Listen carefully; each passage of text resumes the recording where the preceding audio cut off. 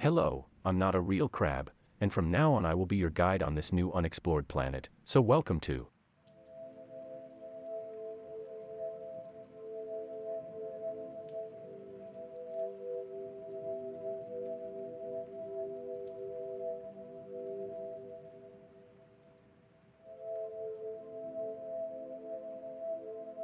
Eden is a distant planet, 0.72 times the size of Earth, with a radius of approximately 4,500 kilometers, and an axial tilt of 8.29 degrees.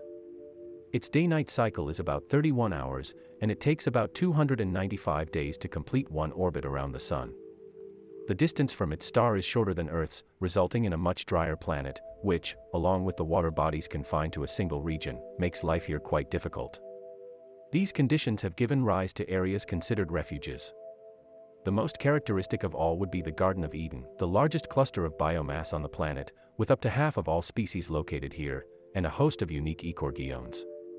Due to the planet's age, geological activity has been decreasing over time, until now it is practically non-existent, making earthquakes, tremors, and volcanic eruptions extremely rare and improbable events. What has remained active is the climate itself. In the south, rainfall is scarce or non-existent, while in more northern areas, there are places where it never stops raining, along with very powerful winds that move and generate terrible thunderstorms on the coasts, while further inland, sandstorms are an almost daily occurrence. Areas far from water may appear completely dead, but there are many hidden ecosystems, such as those found under large cracks that have formed after the separation of tectonic plates, or in caves and aquifers that may have been isolated for millions of years. The Dalet Peninsula is made up of small, clear forests and deserts within. It is one of the areas most inhabited by megafaunal organisms, as it presents an open ecosystem with abundant resources. Others, such as the aforementioned Garden of Eden, are composed of forests mostly sealed off from each other, which beneath them have created a system of organic caves inhabited by many organisms. The Acti Range is an ecosystem surrounded by mountains, with many islands at its center. It could be the equivalent of the Caribbean, only much larger. The Rogmi Desert is an ecosystem that has been deprived of rainfall for millions of years. To the south of it lies the Rogmi Mountain Range, which, due to the presence of rivers and lakes nearby, has become home and a point of interest for many organisms. The last and largest mountain range in Eden, the Chorismos, is a mountainous formation that formed after the collision of the tectonic plates of both seas, separating them and creating a chain reaction of earthquakes, eruptions, and gas releases that led to one of the worst mass extinctions on the planet. The Decca Islands are the largest of all the planet's archipelagos. Its main island even has an internal desert. On the other hand, the Gabbana Islands are battered by constant gales, which have forced the organisms present here to adapt to not being blown away, developing all kinds of unique characteristics. The Heart of Gaia, or the Heart of Eden, is the oldest island on the planet, having appeared 450 million years ago, where it has always maintained a biota completely separate from the rest of Eden. Leaving the islands behind, we can find the shoreline. This is a collection of various ecosystems, shaped by millions of years of rain and wind, the most extensive being the stormy coast. Several kilometers inland, we find the Boreal Desert, blessed with monthly rainfall. Few survive here. We can also find the Gap, a depression filled with canyons and cave systems, formed by the separation of tectonic plates. It has a unique ecosystem full of highly adapted extremophiles. On the other hand, the southern desert is much drier, as rain rarely reaches here, and there is zero biomass. The Rogmi Pool, similar to the Gap, is a canyon-shaped depression. It receives almost no rain, sustaining it on frozen water from the glacier in the south of the planet, which forms frozen rivers. Finally, there are the oceans. We can find two: the Loiponian Ocean, the largest and most diverse in ecosystems, and the Paralian Ocean, with shallow, very warm waters rich in nutrients and minerals. To begin with the native organisms of Eden, we'll talk about Polystomata, one of the planet's most distinctive phylum, which comprise the majority of surface heterotrophic species, beginning with how they originated. Its beginnings date back more than 710 million years, with radial organisms similar to sea dollars, which, unlike modern organisms, appear to lack their characteristic mouths, which suggests two possible theories. The first is that the most primitive Polystomata had mouths on each of their legs, collecting detritus and other nutrients from the seafloor. The other option, and the one most accepted among the scientific community, is that they use their current anus as the only orifice connected to their stomach, similar to cnidarians.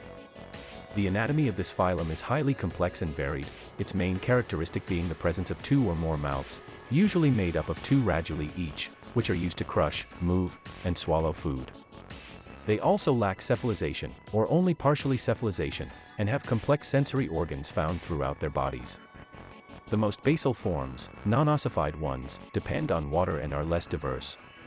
Currently, we divide non-ossified polystomata into 3 classes: actinicostomata, which usually exhibit radial symmetry and multiple mouths, bicephali, with 1 mouth at each end and a single anus in the middle, and biastomata, which are more cephalizate and have 2 mouths like radulae, but still have sensory organs at the other end of their bodies.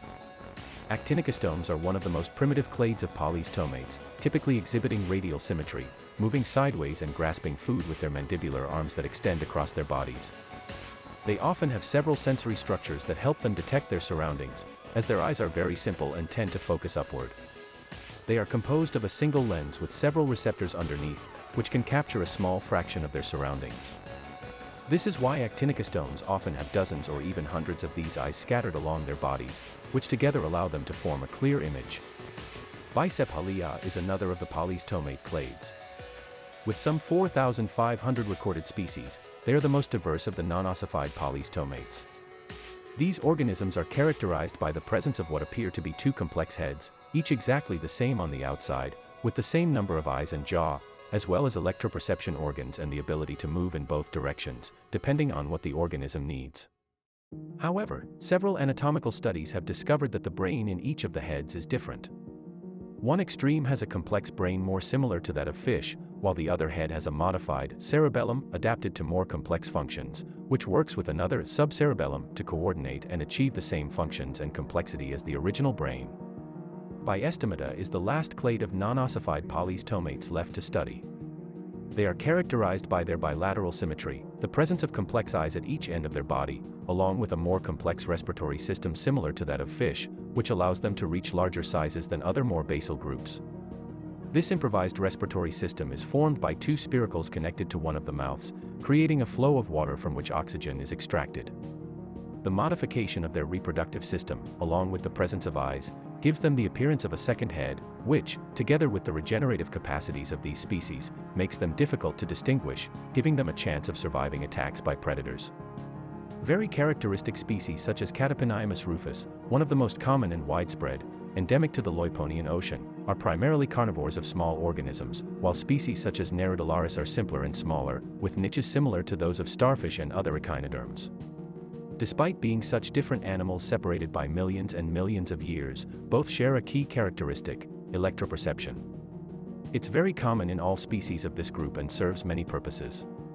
However, terrestrial species, ossified polystomates, have largely lost it, gaining in exchange other traits that we'll see in the future. Among bistomates, we find the superclass Atsemnitha, a clade of polystomates that do have internal bone structures. These are formed primarily of silica, very common in the planet's water.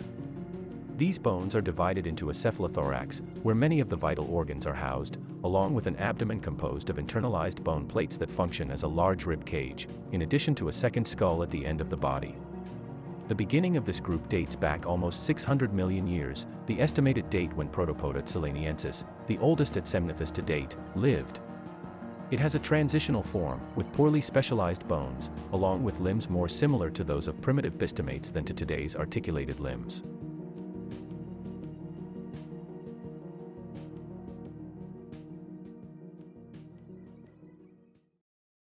In the next video, we'll talk about one of the strangest ecosystems in Eden: the stormy coast.